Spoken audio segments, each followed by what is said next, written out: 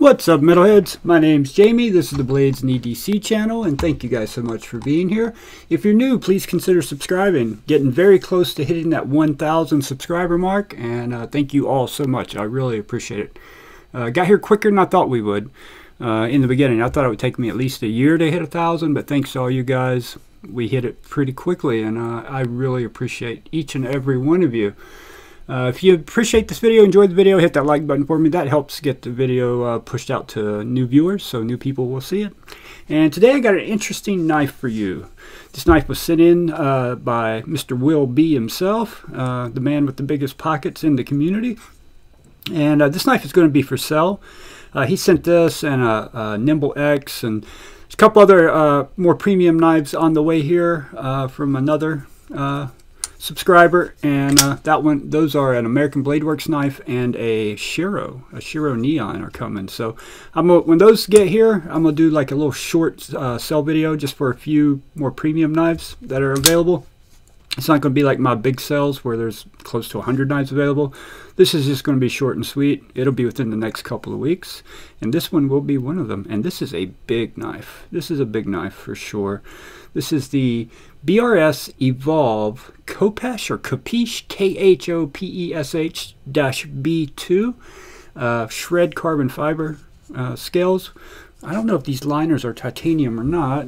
Let's find out real fast. Are these titanium liners? No, they are not titanium liners. They are steel liners. Do have titanium standoffs in the back, which have some interesting looking milling on them. I like that, actually. I think those are titanium. They may be brass. I'm not sure about that. Could be brass there, but it's pretty lightweight. So titanium pocket clip for sure. 4.1 inch blade here. Beautiful stonewash finish on it. This is the first BRS or E-Volve knife I've had in hand, and I gotta say I'm pretty impressed initially here. This thing has guillotine action. It seriously has some guillotine action. If I remember correctly, Will told me this one bit him. This one got him, so as you can see there. Similar to the Devo Stout, this thing just completely free fall drops. Once you pass, the detent break is a little late. But as long as you hold the liner over, it goes right past it. And if you keep your thumb up high, you don't have to worry about it coming down and getting you. See, it hit my thumb. Just pull your thumb out of the way. Just buttery smooth action on this knife. M390 blade steel, titanium bolsters. Yeah, good looking knife, big knife. 6.3 ounces on this one. Really good ergonomics, even for a medium-sized hand, but a larger hand, which I believe Will has a larger hand. You probably really enjoy the ergos on this knife. As you can see from my hand size, when I really choke up, look how much knife is sticking out back here. But back here in a normal grip, where my thumb lands on that jimping perfectly, not too much sticking out, but quite a bit for a medium-sized hand. This is definitely a larger knife. Pocket clip goes in and out of the pocket extremely well. Works very well, actually. I did a great job on these transitions from the titanium to the carbon fiber. Can't even feel them. They're seamless. Like, if you close your eyes and rub your finger over it, you wouldn't even know there is a seam there. Well, I can feel the titanium feels a little different than the carbon, but as far as the seam, it's seamless. Extremely good fit and finish on this knife. Yeah, it looks really nice. Looks like it's T6 hardware, though.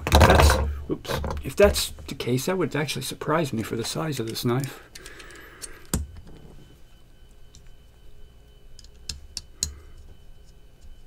Yep, T6 hardware. Pivot's T8, but the other hardware is T6. And yeah, let me give you the overall specs on it, and then I'll give you guys some size comparisons on this one. Overall length is 9 1/4. Blade length is 4.125 inches. Blade width is 1.375 inches. Blade thickness is 160 thousandths. Clip point blade, M390 blade steel, plain edge. Handle width is 1 inch. Handle thickness is a little over ½ inch at 0.54 inches. Liners are steel. It is tip up right hand or left hand, so the pocket clip is reversible. And yeah, made in China, but most things are. It is on cage ceramic ball bearings, and it does have a ceramic ball detent. So Good lockup. The action is the star of the show with this knife. I mean, the only other knife I have here right now that would drop like this is that stout. You know, the stout drops very similar to that. Just complete free fall drop. Yeah. Since I got it out here, we'll use the stout as a size comparison. And I'm going to go ahead and tell you now, I don't have a knife here that's this large. I don't think. Yeah, I don't think I do. Actually, I think I have a cold steel. I think I still have that cold steel here. I don't think it's sold yet. There it is against the Devo Stout. Here it is against the Nimble X, which is a larger knife in my opinion anyway. And it's a lot bigger than the Nimble X. Actually, I got this one here. It's pretty large right now. The gripper, Jason Grant gripper. It's even quite longer than the gripper. Probably got ½ an inch on the gripper. The Spyderco Shaman's pretty big. And the Best Tech Exploit is also pretty large. But it looks tiny compared to this knife. Both knives look pretty small compared to this. The Khopesh? I think it's Khopesh. You know what I mean? Do you Khopesh? I could be wrong about that though. The name of it's in the title, so if I'm pronouncing that wrong, you'll see how it's spelled in the title of the video. So I'll do a couple of the regulars here, in case you guys don't have any of those knives. QSP Penguin. Looks like a child's toy next to this knife. The Benchmade Bug Out.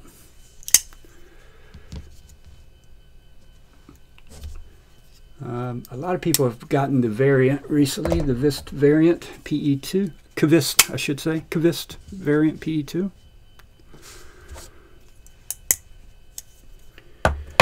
And yeah, we're going to do a pair of 3 and a pair of 2. There's a pair of 3 and a pair of 2.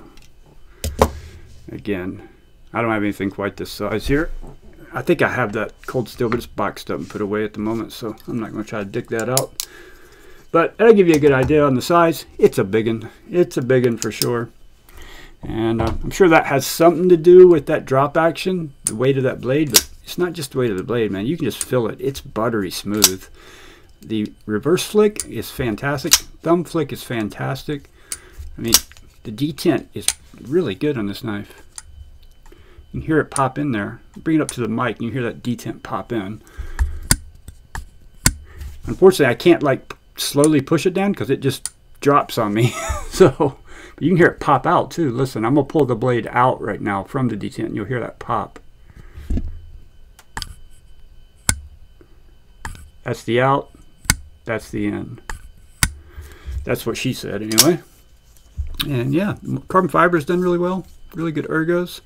Very cool knife.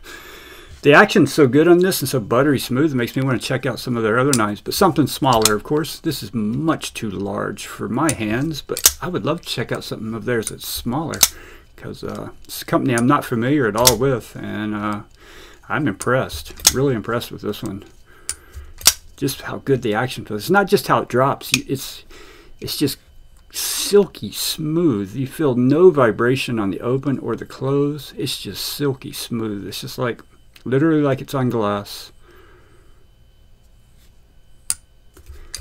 Yeah, very cool.